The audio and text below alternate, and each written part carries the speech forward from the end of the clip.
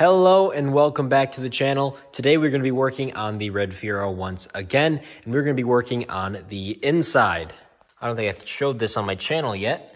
I got a custom front badge off of Facebook. That is pretty cool. I like that a lot. I got that after my car actually got backed into and the front emblem got destroyed, so I got a custom one. Okay, anyway, today's thing that we're going to be doing to the inside is this right here. So you can see there's a little USB charger right on the bottom where the rear defrost would be. So we're going to be putting that in today. I was really debating if I was even going to make this a video because I saw someone on Facebook do it and I thought it was pretty simple, and I was just going to do it and see if I liked it because I don't really know if I'm going to like it. I mean, I could take this out tomorrow and completely throw it away, but I think it's going to be pretty cool. So I'm going to throw it in and see how I like it. It should be really simple. There's only a positive and a negative for this, and they're even labeled, and they gave us a wiring harness in with this plug that I got. So I'm just going to take this thing out. I'm going to try to run the wires, and we're going to see how easy this is to put in. If you saw my video, I did the door panels. I also, with the scrap pieces I had, did the sun visors as well. I did a little two-tone thing with it. So I have the design on the bottom, and then when you go down, it's black to match the headliner. I thought it was pretty cool, and they turned out pretty good, especially for just using the scrap pieces I had. So I'm pretty happy with it. But anyways, let's get into this. So this USB plug came with the actual plug and also these two wires. The positive has an inline fuse, which is kind of helpful, so you have more options to wire it to.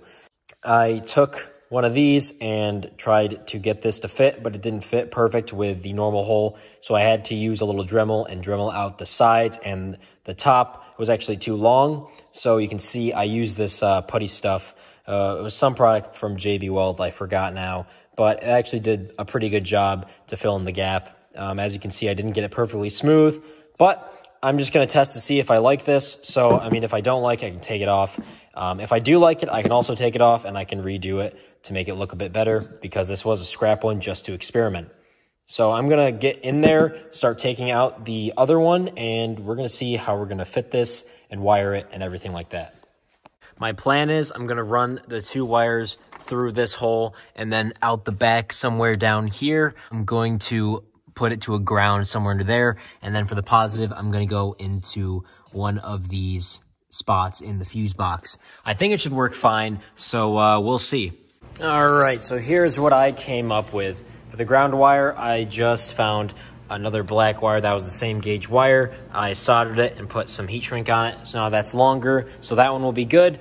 Over here, this one's a little different. The only gauge wire that I had that was the same was a green one, and because I didn't want to use black again, so this was the one I had to use because all the parts stores are closed right now.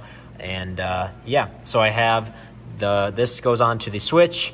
This is the inline fuse, goes over. I soldered this, goes over, and then I have a spade connector on it so I can plug it right into the fuse box. So here it is all put together. I did make another adjustment. I found the ground I'm going to use, so I put a small ring terminal on here, and now we should be all good to throw it on into the car. I just hooked the battery back up. I have this still loose and I have the wire still dangling down here.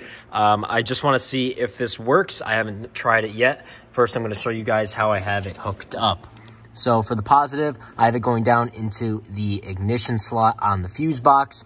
So it should only turn on with the ignition on. And then for the ground, I have that up under here. There is a ground that you can see right there. And I just went right to that ground. And let's see if it works now. This should only power on when I have the key in the on position. So let's give it a whirl. Yep. All right.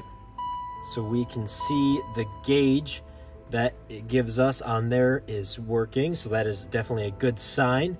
And let me see if I can plug something into here. I have a phone cord. And if this plugs in, then we'll be good to go.